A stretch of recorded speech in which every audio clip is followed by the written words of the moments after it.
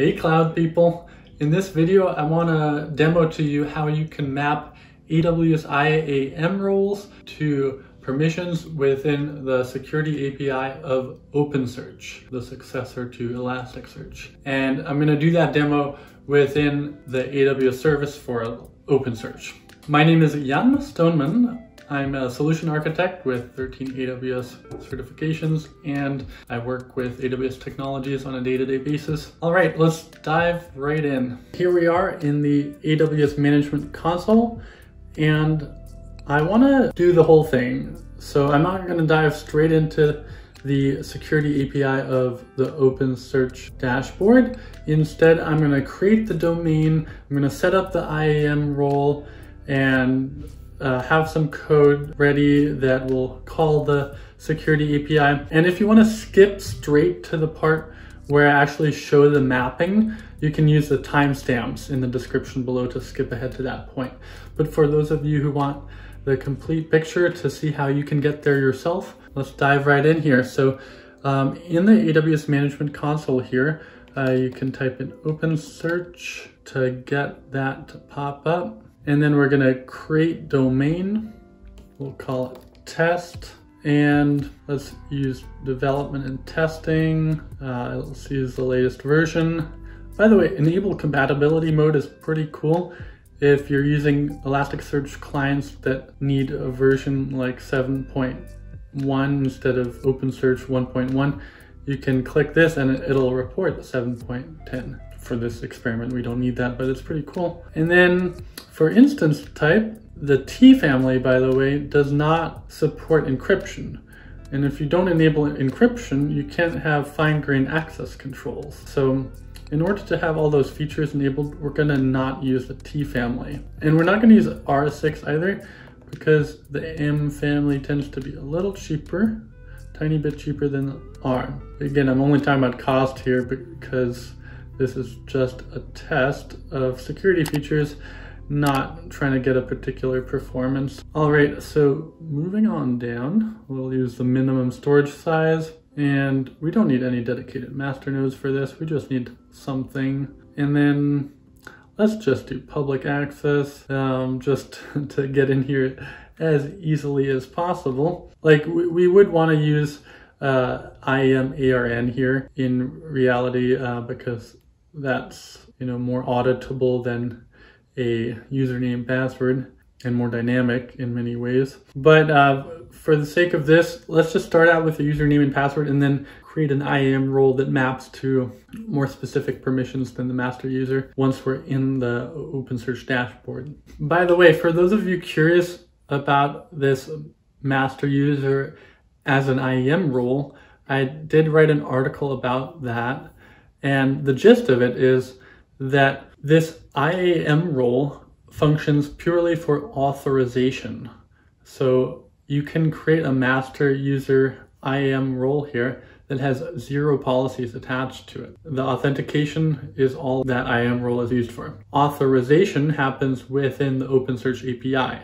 And since you're telling the OpenSearch API, hey, this IAM role is the master user, the authorization at the OpenSearch level is going to say, oh, it's the master user, it can do anything. So that's why you don't need to attach any policies, any IAM policies to this IAM role if you're using that as the master user. But again, we're just going to create like admin, just for testing purposes to get into the dashboard faster. And we don't need SAML here. I'm not going to integrate with any single sign-on at this point, and not going to use Cognito for this demo. And let's use fine-grained access control because I don't want all the requests to the domain to be denied.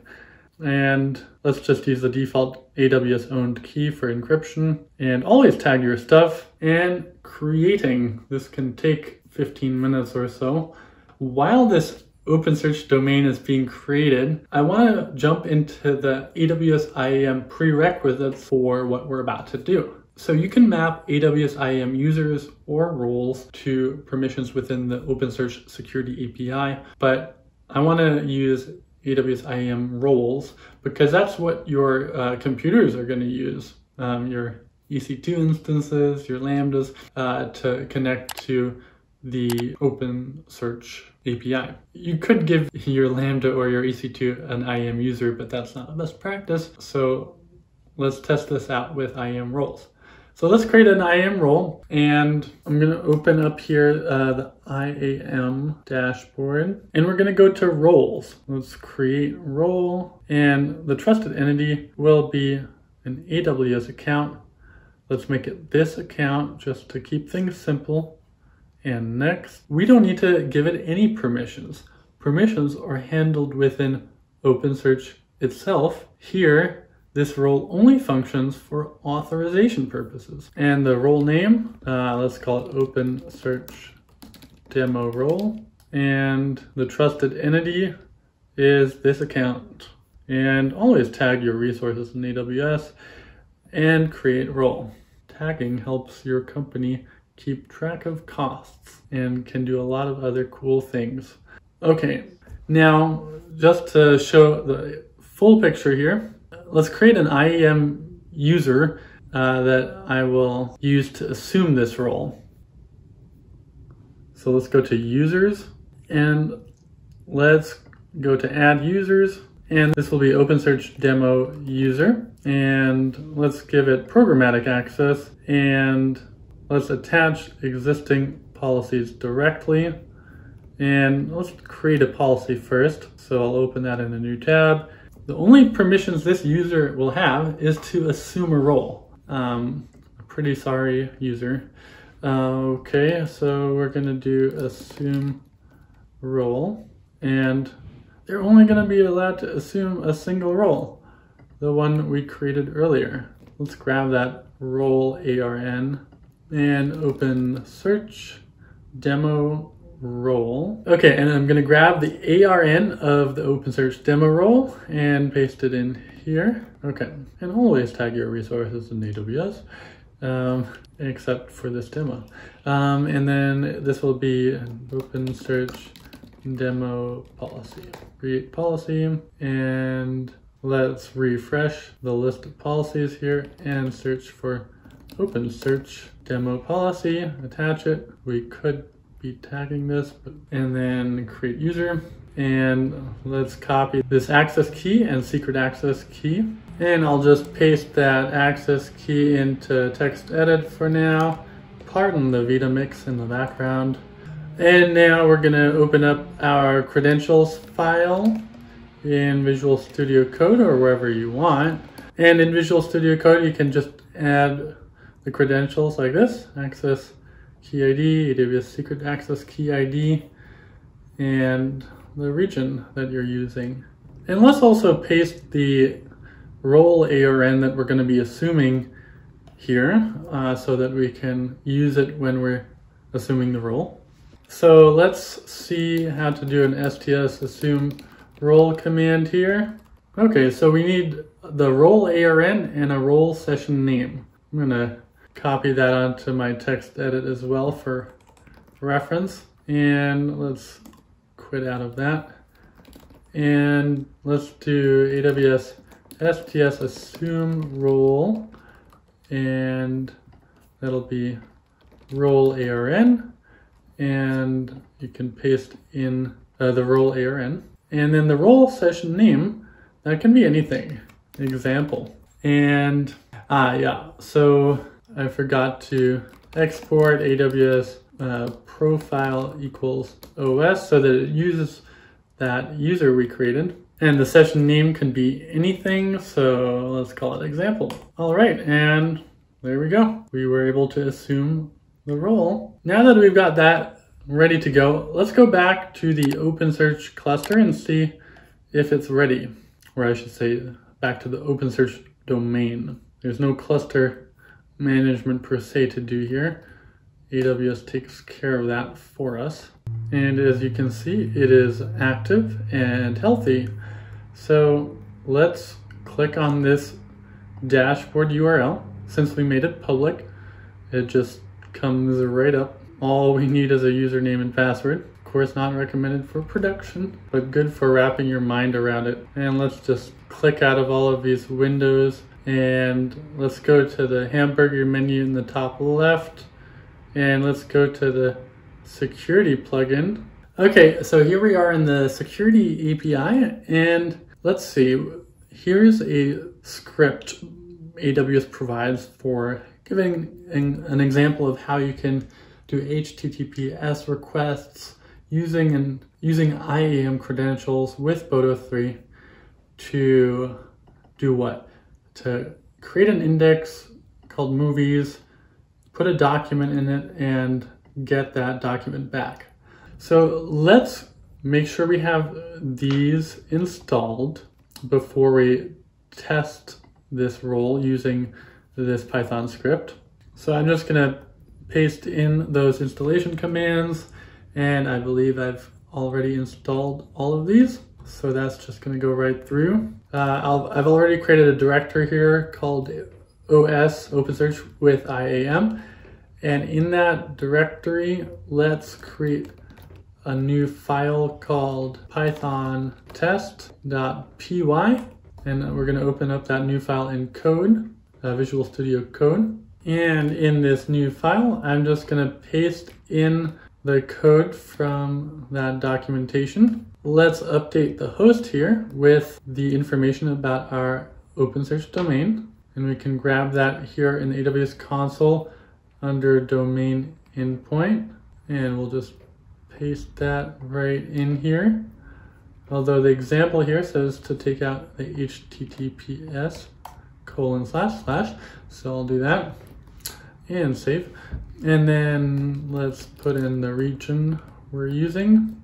Here's an interesting thing. You know, a lot of you might be saying, I don't use access keys and secret keys. I use best practice of using IAM roles instead. And actually for that, there is an answer. There is refreshable credentials. Let's see what that's called exactly. So I've opened up the AWS 4 auth library here. And if you search for, there we go, refreshable credentials. Here's the syntax for that. So I will just paste this line into VS Code, and that is gonna look like that.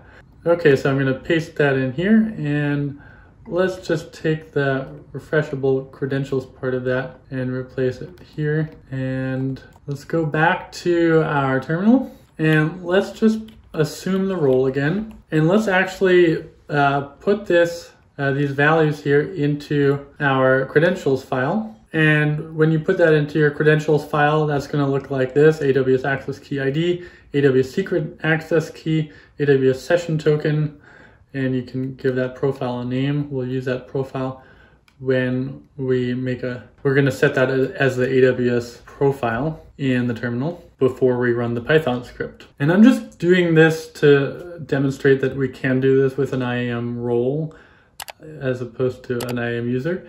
And in production, you're going to be calling this from like an EC2 instance or a Lambda where it's doing the whole assume role for you. But I'm just trying to be as explicit as possible here so you can see all of the steps going on. So back to the terminal here, let's export AWS profile equals temp OS, because that's the profile we just put the temporary credentials from the assume role into. Okay, and let's do an ls here. The example I just made was python-example.py.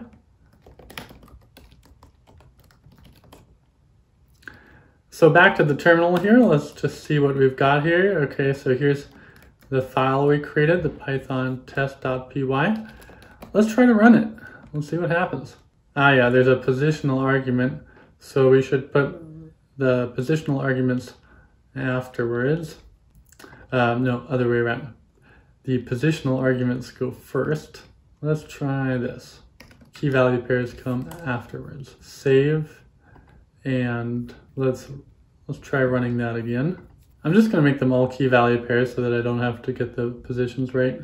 Less error prone that way. So region equals region, service equals service, because we set those as variables earlier. Okay, now it should hopefully not complain about the positions. So let's go back to the terminal. I'm doing screen sharing, switching here back and forth. All right, now that we made those all key value pairs, this should hopefully work. Okay, and as you can see, we can now connect to the OpenSearch domain. So that's good news. We're now just getting this authorization exception, and that's because AWS IAM handles the authentication. It can verify the identity, but OpenSearch handles the authorization. So it knows that we are this identity, this OpenSearch demo role we created. However, there are no permissions mapped to that. And I assume it says backend role here because backend role is the term used within OpenSearch for external identities.